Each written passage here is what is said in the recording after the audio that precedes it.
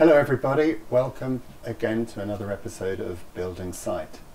Today we're going to deploy the Petstore API and we're going to implement one of the Petstore operations. So this shouldn't take too long because with Site, building APIs is super quick, or that's the intention.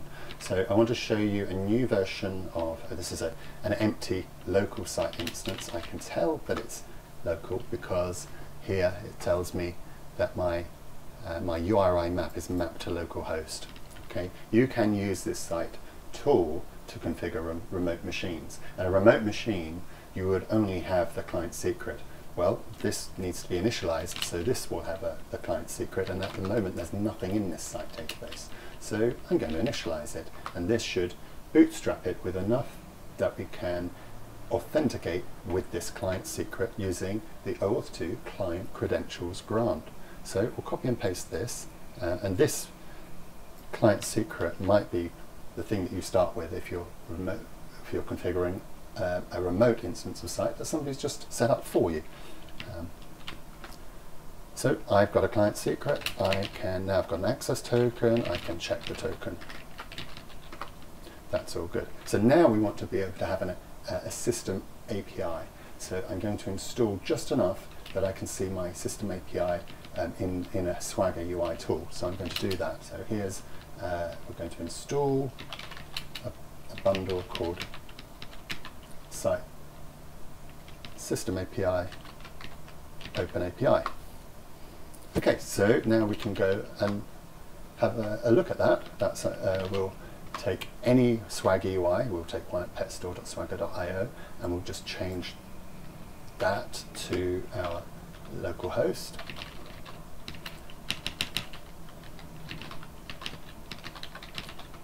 And here's our system API. Now, if we try one of the methods, we'll find that we'll get 401, which means we haven't authorized. We can click on this authorize button here, and we can choose implicit, and we'll put in, say, a Swagger client ID. We haven't registered that yet, so that should fail. And if you look at the URL here, it's going to an authorize endpoint that doesn't exist yet because we haven't installed one. So let's install one. Jump site. This one is called OAuth authorization endpoint. All these instructions are in the site PDF in the book, so don't worry if you don't have to learn them all. Here I've got a choice. I can either decide to make this password based and use a login form, or I can elect to authenticating with other mechanisms. This is one area of user choice, which is why we can't make this choice for you when you initialize site. This is something you have to do. So let's make this password based, and we refresh that. Doesn't look like anything has happened, but in fact it has. It's trying to log in with a form, and this form doesn't exist. So let's just install a form here. Site. Here's one I did for you, but you might want to install your own brand of form. Mine one is very, very primitive. So before we go further, I need to register a user for this that I can log in as. So I'm going to register a new user. I'll make it username Mel. I can put anything I like in here. I'll put my full name, my email. Again, this is schemaless. You can put anything you like in these fields, but username is special, as is password. And I'm going to make my password foobar for simplicity. Okay, I've registered that. Before I do one more thing, and remember I am the site CLI, so I'm going to assign Mal a role of admin. This is a special role that is configured in site. And it's completely up to you. I mean, you can configure site right down at the bottom where you can choose your own roles, but I've kind of pre-configured it with some useful ones. So here's one. Now I should be able to request a token, which is kind of like logging in. And this way I'm going to request a token as user Mal. Ask me for my password, which was foobar, and I can check the token, and I can say, who am I? I'm Mal. That's great. So I should be able to log in here with the same token. But bear in mind there's one thing that I have to do, and that is to register this register this client, and I can do that with yet another, I'm going to say system client. This is the client registration that represents this Swagger UI. So I'm going to call it Swagger UI. Okay, now I can log in finally, and we've logged in. I can close that box and I can re-execute who am I, and I will say, okay, well I should be Mal down here. These are all the operations, by the way, that I have access to. And in fact I can do the same here with who am I minus V. And then down here you can see all the operations. I can also do things like API endpoints, find all of the API endpoints that I can access. It's quite useful, the introspection. I can also look at all the logs. I can see all the events that have happened. This is really cool because I can inspect, see who has done what in the system. Every single piece of data inside is protected. The only way of manipulating any records or any facts inside is to go through an operation. That's why operations are so important. And it's in the operations that we decide who's allowed to do what. Okay, now we want to install a Petstore API. So I'm going to install a new API endpoint called, I don't think we have it here. Oh yes, we do. OpenAPI's API. So I should be able to, I want to post an API, and we've got a utility that allows you to do that. It's called install OpenAPI, and I give it the, this time I'm going to give it the demo Petstore OpenAPI.json. Okay, so that's installed now. So if we go back to our browser here, and instead of site, I can now change this to Petstore.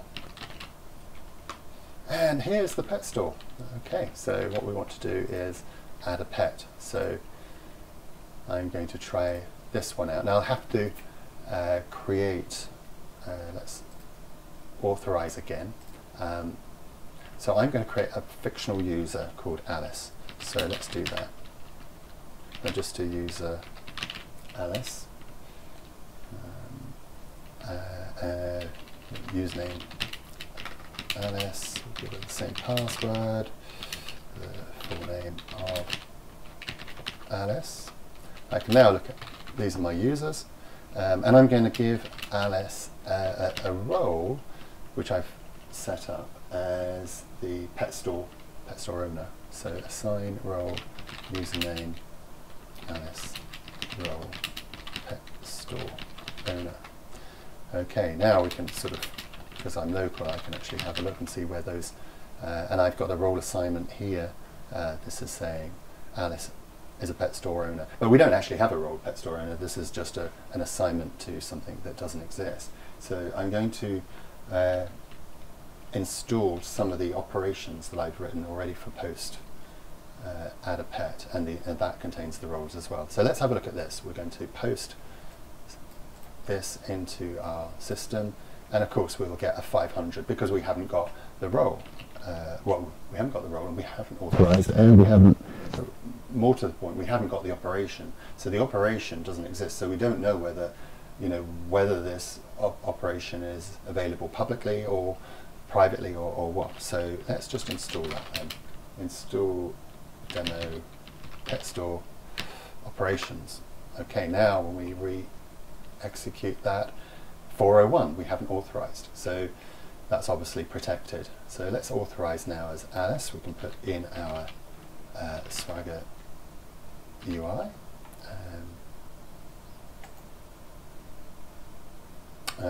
Okay, I might have, it might have cached. Let's just see whether we can execute that.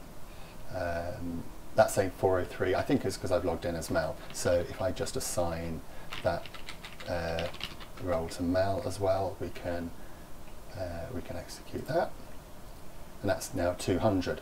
Right. So if you look where that's gone, let's have a look at the operation that we. One way of finding the operation is to have a look at the original JSON here, and if we scroll down to the paths, we can see what do we do. pets. There'll be a, here we are, that's the operation. I can have a look at that. Let's just copy that and do site find that operation. And here's the operation. Now I need to load it up in Emacs really to sort of show you what that operation looks like. These are all in this big installer tree. So this one is operations, Petstore addPet. Okay, so this is the implementation of the addPet, and you can see what it does is create a document with these IDs, and it takes the ID of the incoming document. Now I could do some JSON schema validation here. I can check to make sure that the input is correct and sanitize it. There's all sorts of things I can do here, but essentially what I'm doing is creating a little preparation, a prepared doc, which this transact is going to put into the XDDB database for us. So not a lot of code. So let's have a look at, let's say, site find pets. I think that was pets 10. There's our pet. Well, let's try it again.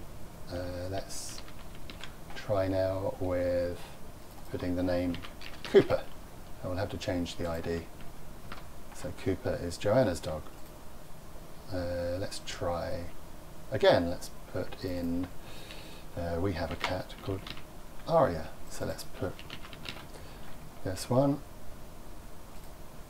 Brilliant. And put that in as 11. I'll put Cooper in as 12 again.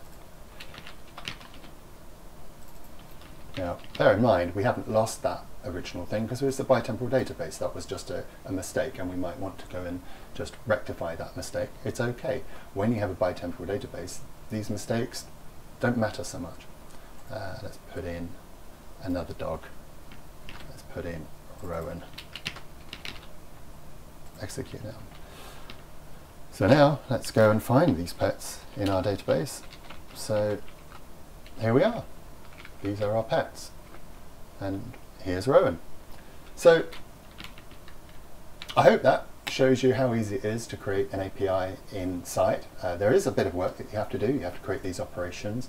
But if you think all the things that you didn't have to do to implement this API, the security, the registering of clients, all the OAuth 2 stuff, the access control, the working with the database, the setting up, the provisioning, all of that is done for you in Site. While it still gives you all the flexibility that you can write very, very bespoke business logic. So I hope that gives you an indication of how far things are coming along with Site and how close it is to being ready to use. All right, thanks very much for watching. Have a great day and see you soon.